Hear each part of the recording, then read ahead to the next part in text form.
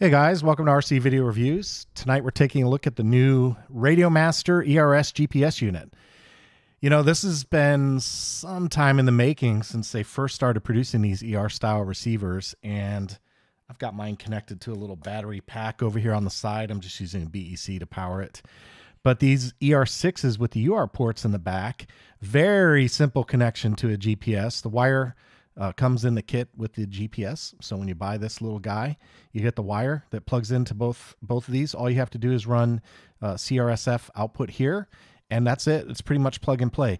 Now, it's probably a good idea, although I don't think it's necessarily required to update your firmware, but I'll tell you that I am running EdgeTX 2.10.6 on the radio and on the Express LRS elements, including the transmitter and the receiver. I'm currently running 3.5.4. I think that's the latest, right? So 3.5.4, in any event, it's the latest, okay? So I did that. And the other thing I want to point out, in the thumbnail, I said, don't do what I did. And the reason I'm going to tell you guys what I did was several times I tried to get this to work, and I thought, no, it doesn't work. It doesn't. There's a problem. There's a problem. And what I ended up having to do was, first off, there are two ports on here. There's a port up here, and I'm going to try and get the camera to get that. Hopefully the camera will pick that up. There it is. It says in. You can take, and I mean, that's tipping their hand, right? I don't know what they are, but they're obviously coming. So that's an input port, which will allow something like maybe a voltage sensor or current sensor or some other kind of airspeed sensor, some other kind of sensor to plug in there. So you'll be able to daisy chain sensors together. Really cool. Single wire configuration. I say single wire. There's 4 wires because this is UART-based communication. So as always, you've got the power, ground, and then the RX and TX lines. So what you don't want to do is plug this in on the inside, because if you do that, you won't get the sensors. And so what you really need to do is plug it in on the output side. The output side is what goes to your receiver.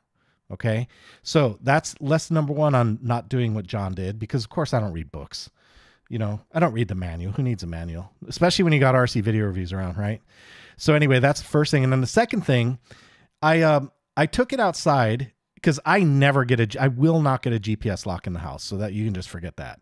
Won't get it. So I took it outside. I sat outside for a while. I didn't get a lock. In fact, if you watch the recent Avanti Maiden, it was in that plane, and I was trying to get a GPS lock, and it just didn't seem to do it. I was having a terrible time with it.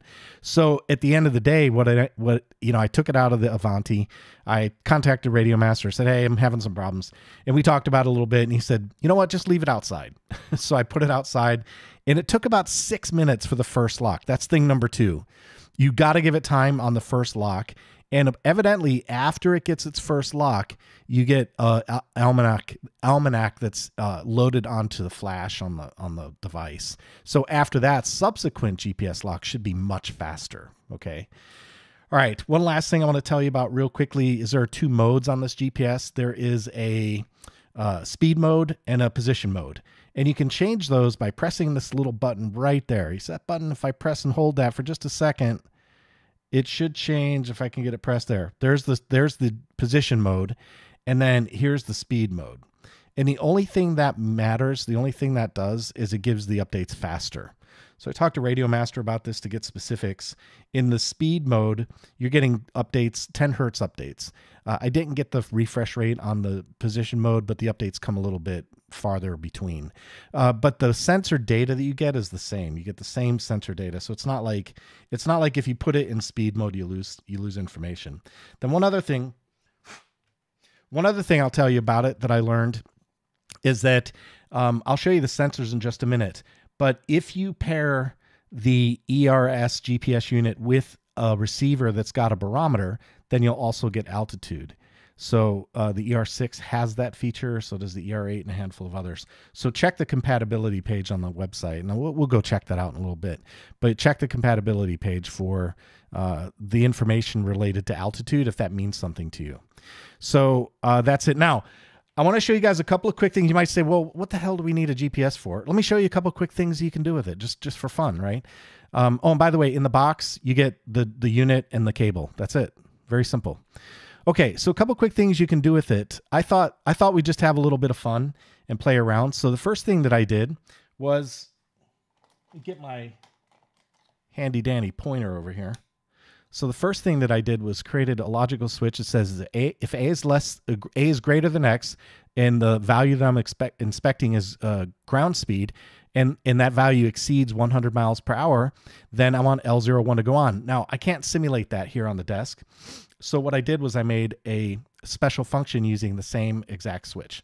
So L01 would be the one you'd use in practice. For my demonstration, we'll use my idle up switch, which is right here. So in this case, what will happen, if I hit 100 miles an hour, I'm going to simulate that by flipping my my SA switch to the up position, and I've got an audio track that can play. Hot stuff coming through. 100 miles per hour. Wahoo, right? So that's pretty cool. And you know, just something you can do if you want to, say, work on a speed, you know, if you're into speed and you want to see if you can crack some speed level, you can set a logical switch up to just say, hey, when I hit 80 miles an hour or 70 miles an hour or whatever, then I want that logical switch to go active. And you can set up a special function to play your track to say, hey, you made it. You made 100 miles an hour.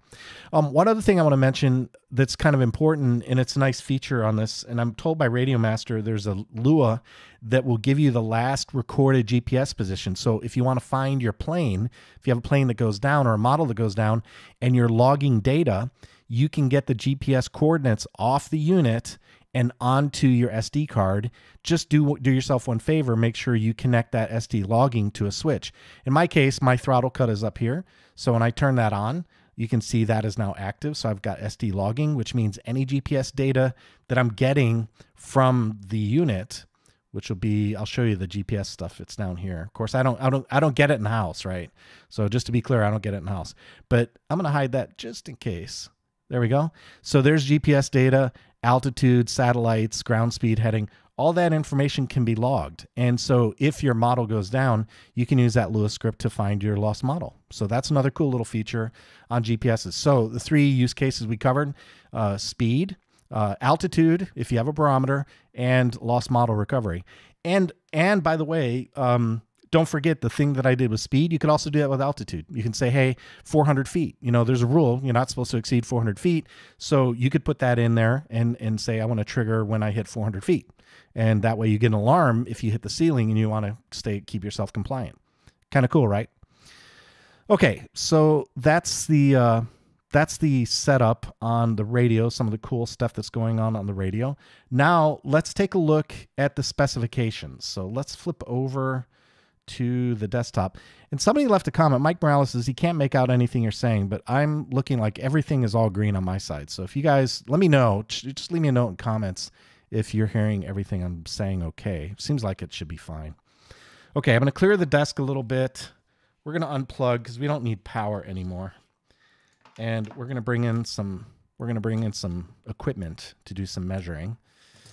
And let's take a look at the website. The link is in the description if you'd like to pick one up for yourself. They are available on retail. As you can see, $26 right there, $26.99. Let's see if I can rearrange things just a little bit.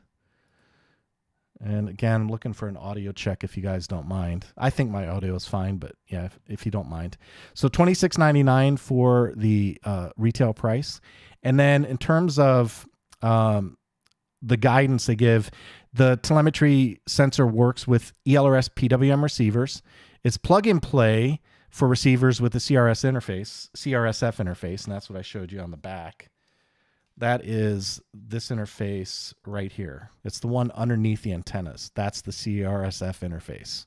All right, so it's plug and play if you have a receiver with that type of interface. It says mode 1 to provide accurate GPS data and mode 2 to provide accurate ground speed. Mode 1 is ideal, capturing position and altitude when altitude logs when used with our ER series receivers with built-in barometers. All right, a couple of guys say they're hearing me just fine, Mike, so it looks like it's you. Thanks, guys, for checking. Appreciate that. All right, additionally, the ERS-GPS features a pass-through function allows for easy future expansion. That's the pass-through that I talked about earlier. So that input port right there, that's what that's for. So you can do daisy chaining later on down the road. Okay, we covered the speed mode and the pass-through mode and the integration. So let's get into specs. We'll go down to the specs here just a little bit and do a little bit of validation. You know, I like to check people's work, right? So I'm going to set the radio off to the side. And what they're saying here is 25 millimeters wide. So let's close the mic here, zero it out. It's 0. That looks good. Zero that one more time. Okay. So they're saying 25.5 millimeters. And I've got it at about 24.07. Okay, fine. 1.5 mil smaller than the spec. The height, it looks like they're saying 12.8. I'm showing 12.35, 38. Okay. And then in terms of the length, they're saying 32.8 mil, and that looks dead on. So I got 32.84 exactly. Okay, so that's good. And then in terms of weight, they say the weight is 13.35. Let's see. Let's see what my scale says. 13. All right, I'm good with that. So yeah, spec-wise looks pretty good. And remember, compatible, I told you we'd check this out on the website, compatible receivers, ER6, ER8, ER8G, GV, and ER8GV, okay?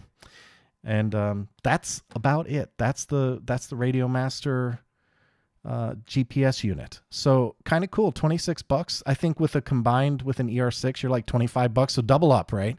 It's 24 and 26. So you're at 50 bucks, and you've got a really good, really good. This is like my mainstay receiver for just about everything I fly these days. So ER6 mainstay receiver, pair that up with a GPS if you want. Fun to put in something like a jet or a fast mover, or, you know, if you're flying one of your bigger planes or smaller, you know, smaller planes that you're afraid could get lost. Fairly small unit. Definitely smaller than other GPS units I've had in the past that are standalone. So very, very nice and plug and play. I like it. I think this is a great sign of things to come from Radiomaster. So I give them 2 thumbs up on this one. Thanks to Radiomaster for sponsoring the video and sending the little GPS unit out for review. Again, I've got affiliate links in the description if you'd like to pick one up for yourself. And regarding your setup, oh, one other quick little thing I want to show you on the screen. If you just want to have a little fun, when I did, oh yeah, I forgot, I've got a road test video. Got to show you that. But I use this for the road test video. So if you want to do a setup on your radio, you can set up a ground speed sensor and a ground speed plus. That'll give you your max speed and your current speed.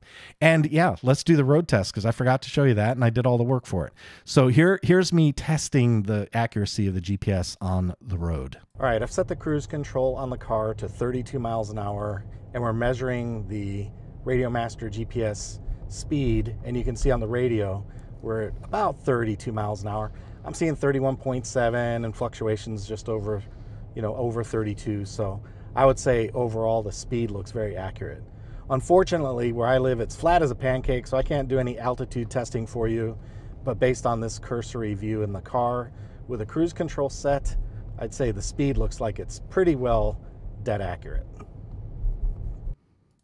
Yeah, there you go. So I did the road test just to validate that the speed was accurate. And it's like, you know, it fluctuates to within, you know, 0.3 miles per hour, which is fine for hobby stuff. No problems there.